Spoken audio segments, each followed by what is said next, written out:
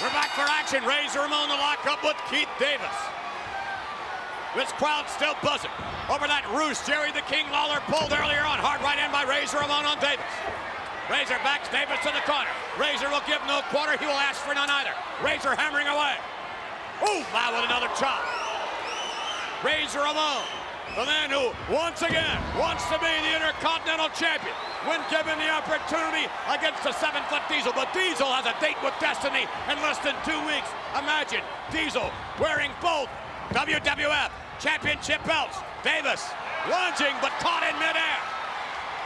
Razor, oh my, how did Razor Ramon maneuver? That's not hard to imagine. Diesel with both belts because Big Daddy Cool's on a roll. Yes, he is. And with Shawn Michaels in his corner, you wonder which family member has requested to be in the corner of the WWF champion Bret Hart at the King of the Ring. I don't know, but less than 2 weeks away, I can't help but imagine. Father's Day, or maybe his dad. You're right, that's a possibility, but I don't think that's no place for Mr. Hart because of the problems that he's had in the past. By the way, Razor Ramon, one of the invited guests, along with a whole stellar group of WWF superstars on hand this Thursday night for the WWF Hall of Fame induction ceremony. I got my black tie ready. I hope you do. Classy Freddie Blassie, Bobo Brazil, James Dudley, Gorilla Monsoon, Buddy Rogers, Arnold Skolin, Chief Jay Strongbow, all being inducted this Thursday night in the Hall of Fame. Wait a minute, what's this? Welcome to the big time, Chief. Welcome to the big time. Oh, my goodness. Things will get better. By the way, speaking of Hall of Famers, how about those paratroopers? From ages 72 to 83 reenacting it, and they actually jumped back over in France. Unbelievable. In this case, soldiers, old soldiers don't fade away. They live to jump again. Congratulations. I like the electricity that you still possess. Oh. Razor Ramon continuing to hammer away on his opposition here. Keith Davis, who has yet to mount an offense at all. And you just can't do that with someone like Razor Ramon. He'll wear you down. He'll grind you down until there's absolutely nothing left.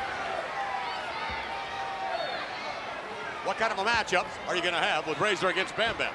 Well, it's going to be toe-to-toe, and I think rock'em sock'em, only one could survive and advance in the King of the Ring tournament. That's a tremendous matchup. IRS and Mabel predict a winner. What an analyzation I just got through with. I don't know if I can. Come on, predict a winner. IRS and Mabel. All right, well, I'm going to go with IRS on that one. All right, then from there, IRS would face either Razor or Bam Bam. Which one would it be? I got to go with, well, now that that move just happened, I'm going to go with Razor. Oh, imagine that, IRS and Razor. Double J and the 1-2-3 kid, who takes it? I got to get the 1-2-3 kid a little shove in the right from there, direction. he would face the winner of the Rocket Owen Hart and Tatanka. Who wins that one? Well, I got to put the Rocket up there because the Houston Rockets are doing good, and I think that he wants them to win. And in turn, the Houston Rockets want the Owen Hart, the Rocket, to win too. Okay, analysis is only seen. I'm tired of analyzing. Oh, and we got a couple of new words here this week on Monday Night Raw as well. Davis for the ride. Looking for the Razor's ear. And I think that Davis is about ready to meet the Undertaker, so to speak. Speaking of the Undertaker, what controversy going on these days with all these Undertaker sightings? Ted DiBiase's looking for him. Paul Bearer's looking for him as well. And Davis could be right behind both of them. Welcome to Six Flags. Oh, here thanks it to comes. Razor Ramon. The Razor's Edge. That's a ride I never want to take. The cover. I predict Razor's going to win this match. Hey, that's a great prediction. I won. I was right. So far, you're batting 1,000 this week. It's looking to get better. I hope so.